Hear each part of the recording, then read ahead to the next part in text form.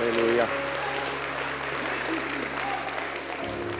Our God and our Father, we come to you because you have made a way for us through the shed blood of Jesus. We enter into the most holy place by the blood of Jesus, by a new and living way, which He has consecrated for us through the veil, that is His flesh. And because you have invited us to come, we come. We come to adore you. We come to be taught. We come to recognize and confess our utter feebleness without you. We don't live without you. You are our life. So I pray this morning, oh God, that your mighty word will prevail and that hard hearts, obstinate, rebellious spirits will not be able to stand in front of your mighty word. Break down every barrier, crush every hardness.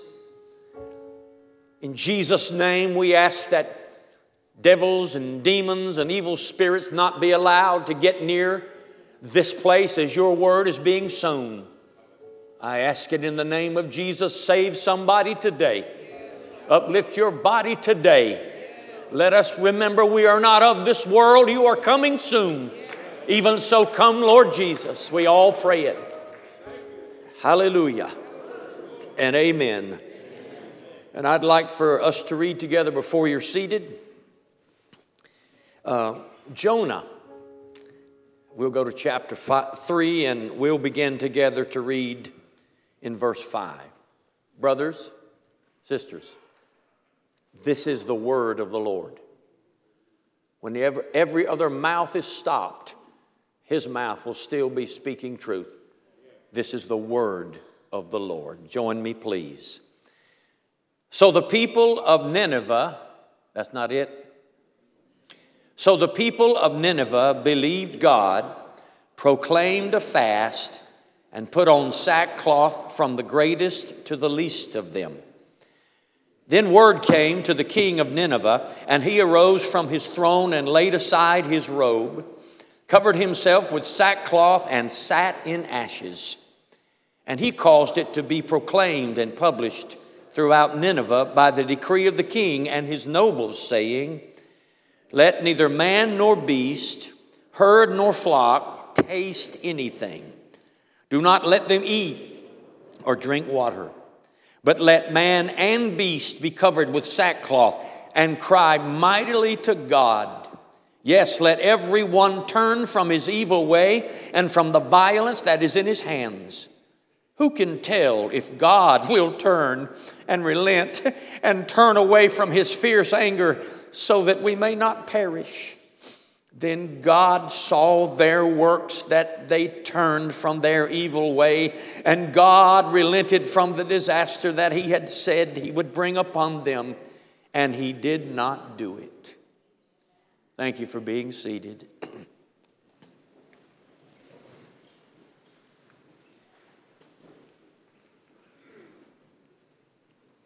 Everybody knows the part about Jonah being swallowed by a great fish and vomited out on the seashore.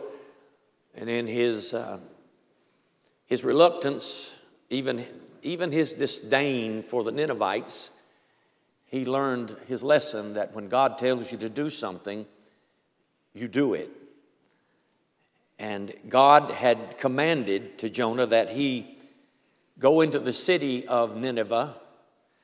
The Bible says it was a 3-day walk. It's about 68 miles in circumference. It's a big city.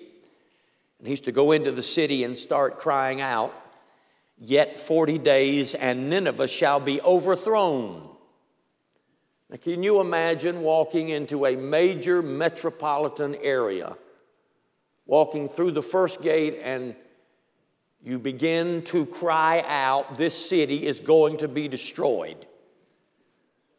And you know that not more than 500 people would hear it at one time, but 120,000 people somehow got this word, heard this warning from this prophet. And the Bible says the people believed God. Now, this is a godless people, but they believed God. I am shocked to read that it didn't say they believed Jonah. It said they believed God, because Jonah had so learned his lesson and was so filled with this message that when he spoke it, even in his own reluctance, the Spirit of God came out of his mouth, and the people believed God. And they said, let's proclaim a fast. And they put on sackcloth, which is really rough, irritating goat's hair. And it was a sign of mourning and brokenness and heartache. And when they put on the sackcloth, they began to cry out to God. Mercy from God. Then the word came to the king of Nineveh. He arose from his throne and laid aside his robe, and he covered himself with sackcloth and sat in ashes. That was the way they showed that they were heartbroken and horrified about anything. Sackcloth and ashes, and that went from the people to the throne. And the king was so unnerved by all of this that he made a decree, and he said, nobody can eat, not even the animals, no water, no food. Let man and beast. He said, if you've got animals, find some sackcloth and go put it on top of your animals. Be covered with it, man and beast. The Bible says he commanded them to cry mightily to God. Cry mightily. Do you hear the import of that command? Cry mightily. Don't meditate. Don't breathe a prayer. Don't just sit and wait in God's presence. This is desperate. We've got to cry, and cry mightily. Everybody, every man of the house, every woman, all the children. And I repeat, from the throne to the streets, the command was cry mightily unto God. And let everyone turn from his evil way and from the violence that is in his hands. Stop doing what you were doing. Discontinue your sin. Get it out of your heart. Get it off your hands. Cry mightily that God will have mercy on us. But he won't do it until he sees that we are willing to stop doing the things that have broken his heart and even made him angry. Who can tell if God will turn? He didn't know. But who can tell if God will turn and relent and turn away from his fierce anger so that we may not perish? Here's the king. He believed God. He knew God was going to destroy the whole city and all the people in it. And he said, but if we do all we can, if we cry mightily, if we find ourselves mourning in sackcloth and ashes, if he sees the whole city broken and repenting, even the animals made to bow and in the presence of God, then maybe God will turn and relent. Maybe he will turn his fierce anger that we may not perish. Look at this. Then God saw their works, that they turned from their evil way. Their testimony was, maybe if we turn, he'll turn. Maybe if we'll do something drastic, God will take notice of us. They turned from their evil way, and God relented from the disaster that he had said he would bring upon them, and he did not do it. Oh, brother. Oh, sister. Oh, church. Where did we get the idea? Except in this late stage of the church, in this lukewarm Laodicean church age. How did it come to be that we thought we could just say, help us, God, and then go on and live the way we were living without showing one bit of brokenness and without doing one thing that requires a sacrifice, or without crying out mightily unto God in sackcloth and ashes and repentance and brokenness? How did we get the idea that all you have to do is call on God and then God will do it because He's a good God, and then we can just keep on with our violence and continue in our sin and continue with our cold hearts? We've made a mess in the church. We let psychology, Christian psychology, seep in, sneak in to the ranks of our church, and today we have now given sinners an excuse to sin, to stay in their sins. You don't find churches crying mightily out to God anymore. You don't even see sinners crying out mightily to God. You don't see brokenness and sackcloth and ashes, and I don't even mean literally the material and the dust. I mean in their hearts being so broken that they feel that they can go no lower, so that they must cry out to God mightily. But in the modern church, we have preached such a watered down gospel, and we have eliminated the requirements of God for a holy and sanctified life. You do not hear people being called to repentance and brokenness and walking away from their sins. They are given permission to be angry and violent and sinful and lustful because it's just the way we are. But God understands it, and He's going to take us to heaven anyway. I'm going to stand here and apologize to this church, whether you think I need to or not. But I am so thankful for the completed work of Christ on Calvary. I know my name is in the Lamb's Book of Life, and I believe that I am eternally secure. But I also believe that if I am saved, I am continuing in the faith. I'm a praying man. I'm a truth-telling man. I read the Bible. I flee the devil. I walk away from sin. I put it away from me. I run from it every day of my life. I don't give myself permission to sin. I am ruthless and merciless with my own body and my own desires. Yes, I'm eternally secure, but I have to live a life of separation and sanctification and holiness and seek the face of God. I don't know when He's coming back, but I've got to live in such a way that if He comes in 5 minutes, I'll see Him face to face.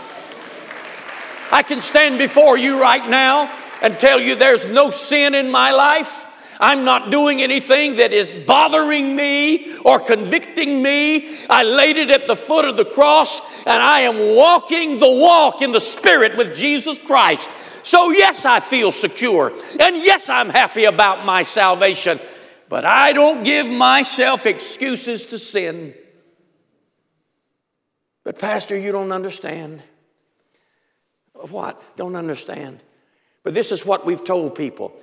You came from an abusive family. You really have a lot to deal with. You beat your wife because your daddy beat his wife, your mama.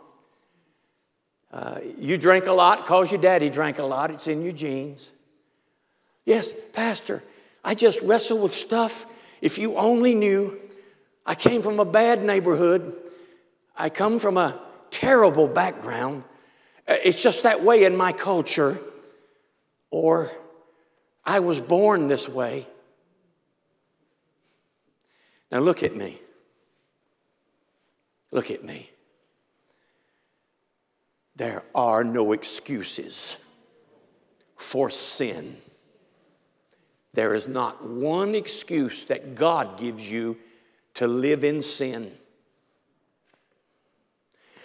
There isn't one reason, and I mentioned those things that we always use as excuses, why we continue to abuse our bodies with drugs and alcohol, and abuse our eyes with lustful, nasty, vile, filthy things.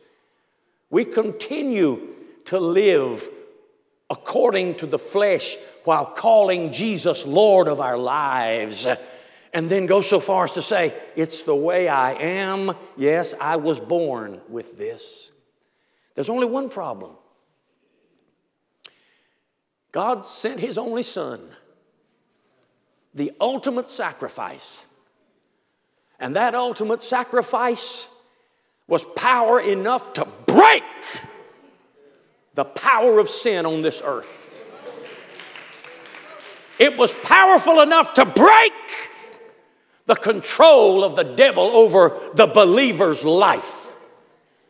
It was mighty enough to take you out of darkness and place you into the kingdom of His dear Son. You mean to tell me that you believe Jesus died for your sin, but He can't give you deliverance over your sins? No, sir, I don't accept that. Neither does the Word of God, neither does the Bible. It's no excuse time. It's time to stop feeling better because you went to church on Sunday and then you went out and said, well, I can't help it. This is the way I am. When I get in trouble, I have to drink this and I have to do that. I'm just going to tell you, I don't talk much about alcohol, but I'm watching it destroy families every day in this church. And I'm watching people lose their walk with God over alcohol. You see, alcohol may give you a little relief when you're under pressure and you're tense, but it will never make you more spiritual. You will never consume alcohol and cry out for more of God. It just doesn't work that way. And yet you're being deceived by the fact that the stress in your life requires that you do this. And the more you do it, the more you want to do it, and the more you rely upon doing it. And I've come to tell you this morning, as boldly and blatantly as I know how, there is not one single excuse for anybody in this world to sin and live in sin, not since He died and rose from the dead and gave all power to you in the name of a risen Jesus. Here's the problem we have, and we're not willing to deal with it. God says this. We read it, and God says this. But I'm doing that. God says, don't do this, but I'm doing it. Now, what am I going to do? How do you rectify that? Either you say, it doesn't really mean that, God didn't really say that, or it was different in the Greek and the Hebrew, or these new modern translations of the Bible, or these modern translations of preachers will tell you that it didn't really mean that, or that these days it doesn't apply to that. So what you're doing is okay. Here's the problem again. God says this is wrong, but somebody we love is doing it. God says homosexuality is an abomination. God said that. But somebody we love is involved in it. God says that drunkenness will take you to hell. But somebody we love has to have it to make it through the day. God says adultery is sin. But somebody we love is committing adultery. What do you do about it? You have to make a decision. Who's right? And you know, if you've been here for any amount of time, you've heard me say, your children will change your theology. Have I not said that? And I've seen it so many times that I believe it more than I've ever believed it before. But in the church, in the modern church, in the watered down church, in the lukewarm church, in the church where Jesus says, I'm knocking at the door and you won't let me in, we've decided that somehow psychologically and through psychosis and counseling, we can merge what God said with our continued weaknesses and sins, and somehow we're going to make it to heaven. No, we're not. No, you're not. I'm here today as a representative of the Lord Jesus Christ. I'm speaking on His behalf. I'm an ambassador for Christ. And I am telling you right now, God still hates sin. He hasn't changed his mind about it. He hates sin so badly that he was willing to give his own son to get rid of it. And for us to continue to live in it, how can we that are dead to sin live any longer therein? For us to count it as a light thing and ignore it and say it's a weakness instead of a sin that will bring damnation of God. We just go right along and we try to balance sin with what we call righteousness. So church is that place where that happens. We go to church, we feel better, we go out into the world, we continue to live like the world, and we forget that God said, if you're of the world, you're not of me. In fact, I want to read these verses of Scripture to you. Now listen, I didn't write this. Jesus wrote this. You ready? Beginning with verse number 4. In 1 John, whoever commits sin also commits lawlessness, and sin is lawlessness. And you know that he was manifested to take away our sins, and in him there is no sin. Whoever abides in him does not sin. Whoever sins has neither seen him nor known him. Little children, let no one deceive you. You hear it? Let nobody trick you. Don't let anybody change this. Let no one deceive you, little children. He who practices righteousness is righteous, just as the Lord is righteous. He who sins is of the devil, for the devil has sinned from the beginning. For this cause, or this purpose, the Son of God was manifested that he might destroy the works of the devil. Whoever has been born of God does not sin, for his children remain in him, and he cannot sin because he's born of God. Wow. There it is. That's what this says. And then we look at ourselves and say, I'm not lining up. Or we look at somebody we love and say, they're not lining up.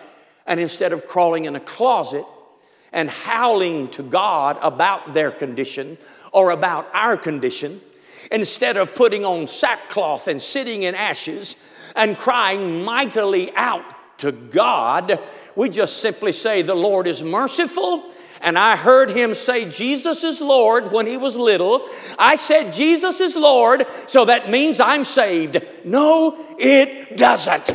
You are not saved unless you are bearing the fruit of salvation. But Pastor, I believe in Jesus. So do the Muslims. So does every cult. So does the devil. He believes more strongly about Jesus than you do. Because the Bible says the devils believe and they tremble. They tremble.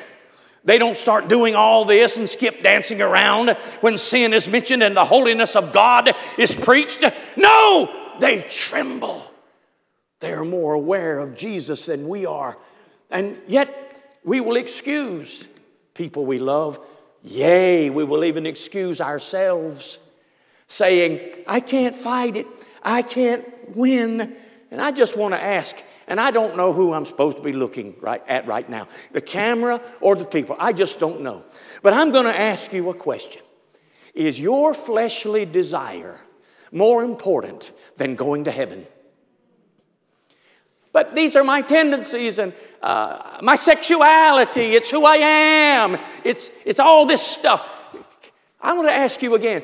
Is your sexuality more important to you? Living in sin and being who you are, is that more important to you than having Jesus welcome you home and declare that you are righteous? Do you mean to tell me, you who are hooked on drugs and hooked on alcohol and hooked on pornography and hooked on adultery, just hooked, and you've given yourself permission, do you mean to tell me that you would rather have that than to have Jesus? Because the book I'm reading out of says you can't have both. You see, it's boiled down to this. You might just have to do what every believer has had to do, including Jesus. You can't just stand there and say, oh, well, I'm trusting Him to take me home. No, sir. You have to deny your flesh. Every believer in here and every believer till Jesus comes back has had to win this battle in the inner chamber. They've had to stay on their knees. They've had to cry out to God. They've had to fast and pray every single day to keep victory over the flesh. Even Jesus. Why do you think He spent 40 days and nights without food and water in the wilderness? Because He knew that His flesh would be aroused by Satan's offers. And He did not trust His flesh. So He knew if He didn't go there and die there, He could not fulfill the Father's will. And if you read in Hebrews, Jesus, all the days of His flesh, all the days He was alive, cried unto God with strong and vehement cries and tears, overcoming the flesh. I guess what I'm trying to say, and I don't feel like I've said it yet, this is not a cakewalk. You have to live on your knees. You have to drag your carcass, your sinful flesh, listen to me, every day. You have to put it on a cross every day. Not once a week, but if heaven means anything, if eternal life means anything, that won't be a bother whatsoever. If you know your flesh, it will eventually damn you. It won't be a bother at all to take it into the closet and leave it there every day of your life. So yes, we have to cry out mightily to God. And when God sees our works, when God sees that we mean business enough to fight and give up the flesh and the world, when He sees that we mean business, I tell you, the power of God will come into our lives, and the disaster that has been appointed, God will turn it around. Brother, every sinner is headed towards disaster. Every half-hearted Christian is headed toward disaster. But if we would repent, cry out, call on God, leave ourselves behind, who knows? God might turn and send the revival not only to me, but throughout my family, throughout my generations. Listen now, and I'm finished. This is the third week that I've mentioned the churches in Revelation. And he closes every letter to every church with this: he who overcomes. To him who overcomes. Am I making myself clear to the church and to you today? You don't just come to an altar and sign a card. I know that's old-fashioned preaching. You don't just go to a crusade, walk down and sign a card and have eternal life. No, sir. When you believe on the Lord Jesus Christ, and by the way, you don't get saved by works. You get saved by believing on Him. But once you get saved, it's time to go to work. And you even got to go to battle. You got to put on the whole armor of God every day of your life. Go to battle.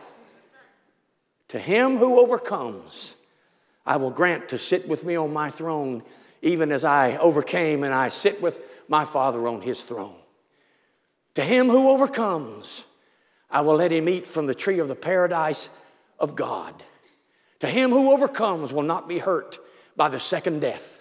To him who overcomes, I will let them eat some of the hidden manna, and I will give them a new name written on a white stone. To him who overcomes will reign and rule with me as we rule over the nations. Overcome, overcome, overcome. Not slack and lazy and churchy and religious, but on fire for God, willing to suffer anything, give up anything, that Christ may be seen and glorified in me. Stand up with me, please.